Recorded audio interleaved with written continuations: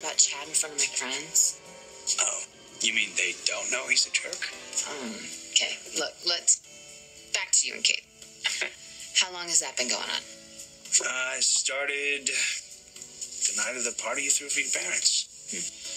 She was in a pretty bad place, upset, humiliated. Yeah, Kate does tend to be so fragile. Okay, it was a brutal night. Anyway, one thing led to another. As it generally does with her, but it... Do it, Mama. Do it. I mean, you guys are consenting adults. I don't really understand. What you do is your business. Why is it such a big secret? Because Chad hates me. And Kate knows that he would feel betrayed if he found out that she was sleeping with the enemy. When Jake claimed that I'd overheard him talking about him taking his rightful place at Demera, you backed him up. Was it true?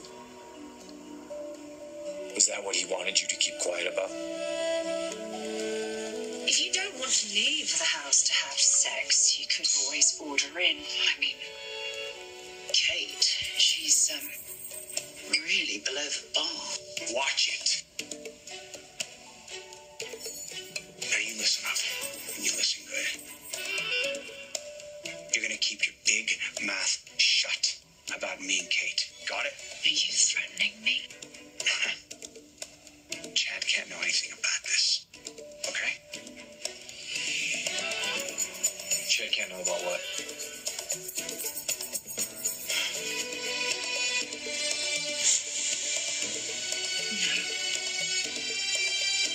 It was about the fact that I had seen him and Abigail kissing.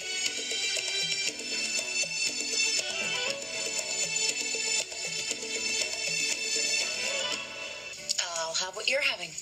I'm getting sparkling cider. Are you sure? Sounds delicious, yes.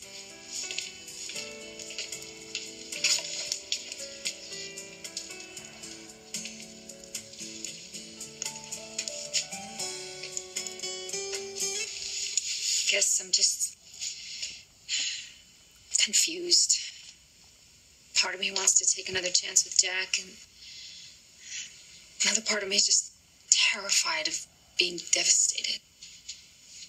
Yeah, I get that. But, going to the party doesn't put the two of you back together, right? You don't even have to stay until midnight. I know. But you're still not sure. And, after the previous party, I completely understand you not being thrilled about another one. And it's going to be pretty much the same cast of characters. Yeah, okay, I'm going to say something that might be way out of line, but you said you walked away from your marriage. That means you can walk back. Not because Jack wants you to, or Abigail, but if you want to, there's nothing stopping you.